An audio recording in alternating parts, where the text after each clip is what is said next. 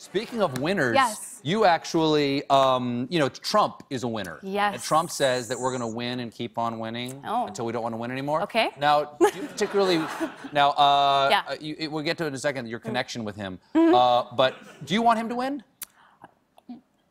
Not necessarily.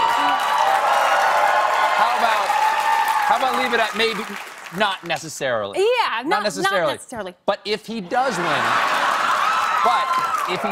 what's fascinating, what I think is fantastic, is that you're so ready, like, it might be good for you if he does win. For me. Because here you are. Here's a picture of you right here. Okay. And there he is. There. You got it? And here's Mrs. Trump. Yeah. Right there. I'm gonna have a second career as an impersonator. Let's get a close up of that. Let's get a close up of that. My favorite thing that she does. Oh yeah.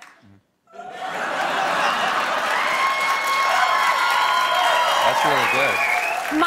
What's hilarious to me, though, is I've never actually heard her speak. I've only seen her clap and appear vaguely like she's looking for the nearest exit.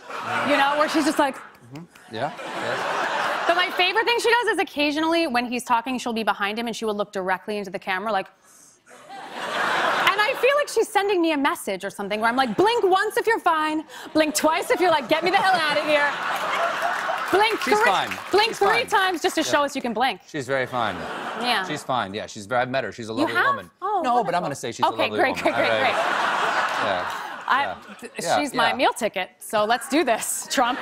You know what she has? Make America great again. You know what she has? Yeah. She has, like, a real Zoolander blue steel look. Yeah.